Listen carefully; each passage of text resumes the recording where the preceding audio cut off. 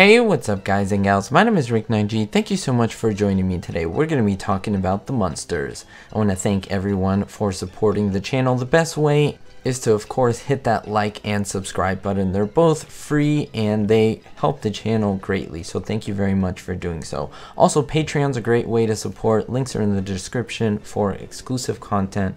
Let's get right to the bloopers, guys and gals. I love the Munsters and I hope that these pics are pretty fun for you to see as well. I love to show these things to you, and let me know if you found any of these bloopers while you were watching the show. I would love to hear in the comments down below. First one comes from season 1 episode 6, Low Cal Munster. Now you begin the episode pretty much with Herman going on this kind of a rampage. It's pretty funny, and he gets to the fence, to this block wall right on the perimeter of his house. Now he knocks down a section. If you look the way that it's set up, he actually hits the wall, and it's already pre-planned so that it falls in a particular way.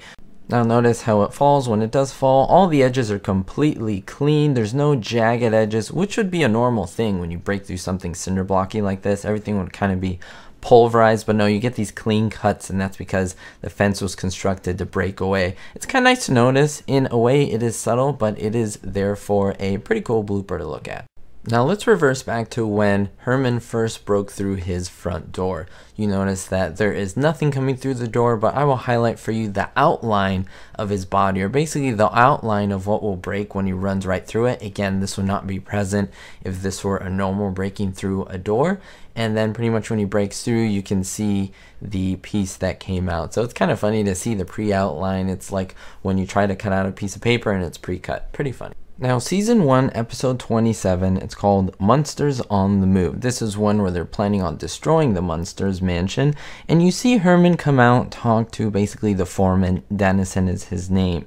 Now, pay attention. I will highlight it for you right below Herman. Now, most people are paying attention to what he's saying and what he's doing.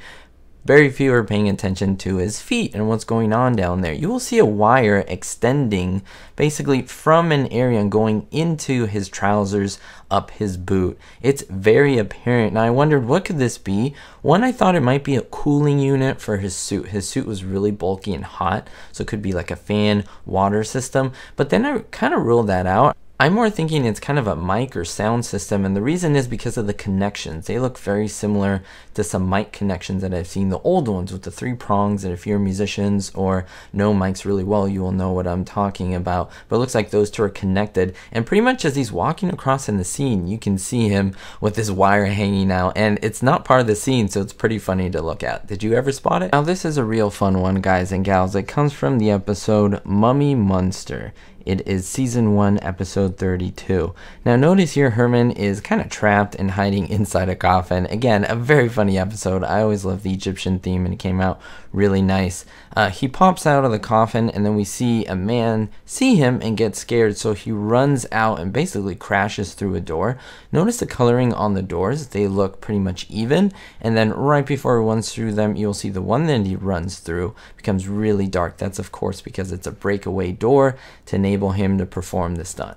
Pretty cool if you spot it. Now let's jump to a season 2 episode 15. It's called Herman's Peace Offensive. What's great about this one is that we see Herman the boxer. We see him like that in a couple episodes, but in this one we see him punch a wall. It's actually in their dungeon. This wall is made out of course solid stone, and as he punches through it, he goes through the facade. This is of course a TV movie prop facade, but when he pulls out his hand, you can see the support structure through the hole. It's something that was definitely not supposed to be spotted, but the camera still picked it up. Season 2 episode 16. It's called Herman Picks a Winner. Now there's a lot of them in this one, and I'm only going to name 2 of them for you, so you get 2 for 1. The first one is you see Herman pretty much fall down from a high level, and he lands on a really thin ledge. Now a bat comes down. It is revealed that that is pretty much sent by Grandpa or Grandpa himself, and he has an anti-gravity pill in its mouth. Now what's really funny, if you pay attention to the pill, it goes from a round pill, which I show here, to an oval pill. So the pill in itself, I guess, is magical because it changes shape, but that's kind of interesting. A really funny blooper.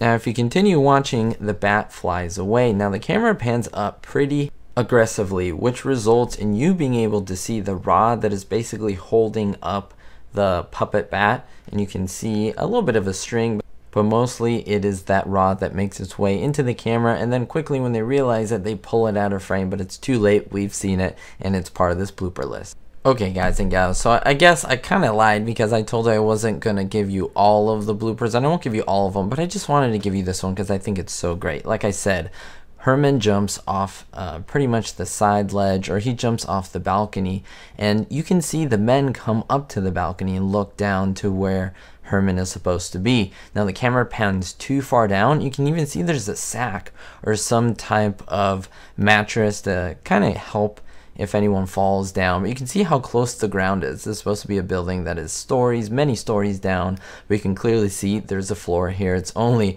what, about a 2-foot drop, so it's pretty funny. And the last one from this video, guys and gals, comes from a great episode, one of my favorites of the entire series, season 2, episode 28, called Herman the Tire Kicker.